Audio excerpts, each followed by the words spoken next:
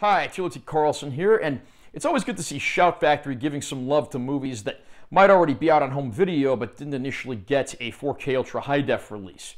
One of the latest examples of this, which has just hit 4K courtesy of Shout, is Death Wish.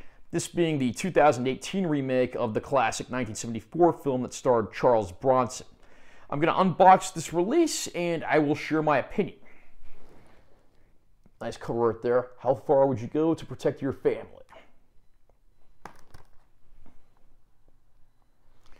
No reversible art on here, unfortunately. Inside we have the 4K disc, which has the movie and a commentary track, as well as a Blu-ray copy of the film that also has several other featurettes. I'll read the description of the film as follows. Dr. Paul Kersey is a surgeon who sees only the aftermath of his city's violence as it's rushed to his ER until his wife and college-age daughter are viciously attacked in their suburban home. With the police overloaded with crimes, Paul, burning for revenge, hunts for his family's assailants to deliver justice. As the anonymous slayings of criminals grab the media's attention, the city wonders if this deadly avenger is a guardian angel or a grim reaper.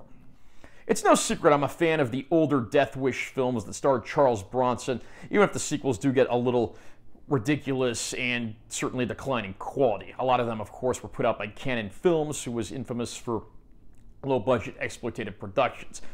There was rumors of a Death Wish movie for many years that supposedly was going to be made and star Sylvester Stallone, but that never got off the ground. And after some delays, we finally got the remake in 2018, of course, starring Bruce Willis, but also including a supporting cast that has his wife portrayed by Elizabeth Shue and his brother portrayed by Vincent D'Onofrio. Stories about vigilante justice are nothing new.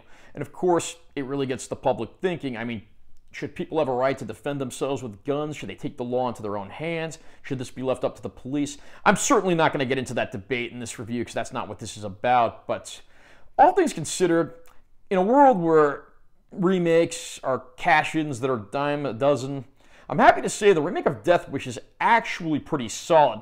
And it's really a shame that audiences and critics didn't really give this one much of a chance because it is better than you would think. Eli Roth is certainly an odd choice for director, given that he's best known for horror movies and torture porn, but fortunately the movie very rarely goes in that direction, and for the most part it does play it pretty straight.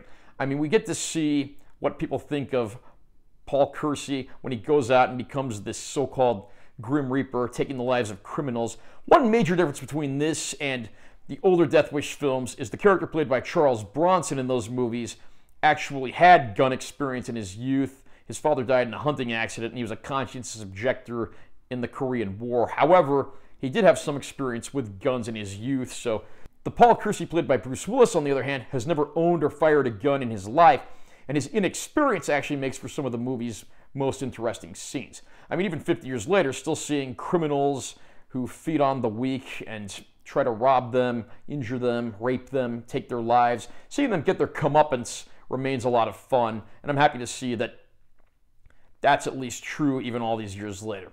Bruce Willis is a great actor. I am somewhat questionable about him playing the lead in this movie because he's supposed to be an everyman who's never fired a gun before, and yet Bruce Willis made his bread and butter on being an action star, Die Hard probably being his most famous film in which he portrayed John McClane.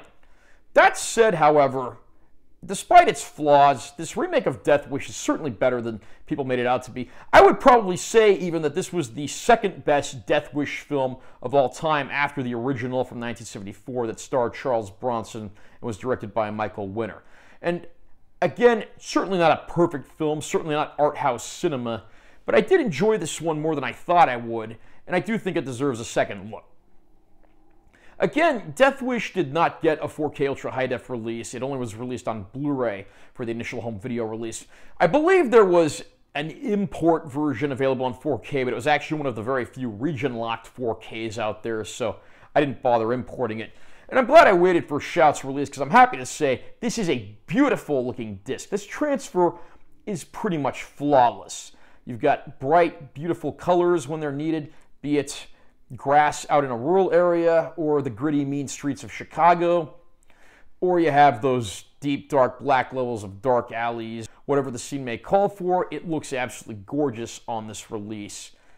I am happy to see that Shout certainly gave this one the treatment it deserves. We do get a commentary track that's on both the Ultra High Def disc and the Blu-ray disc, but the Blu-ray itself actually has several more bonus features, including featurettes, a collection of trailers, and there's even a vintage-style Grindhouse trailer, which I thought was even more entertaining than the film itself. So there's at least a decent supplement package here. I don't think there's anything previously unreleased, so if you already own the Blu-ray, you've probably seen all these bonus features. Again, I can't speak for that in all sincerity because I never owned the Blu-ray. But it is a nice package. It's an entertaining film that certainly earns its R rating with its violence and concepts.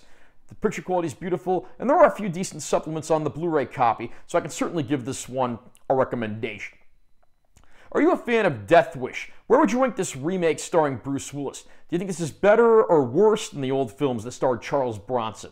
Comment down below and let me know what you think. Also, remember to subscribe to this channel for more content because I'm always posting new videos.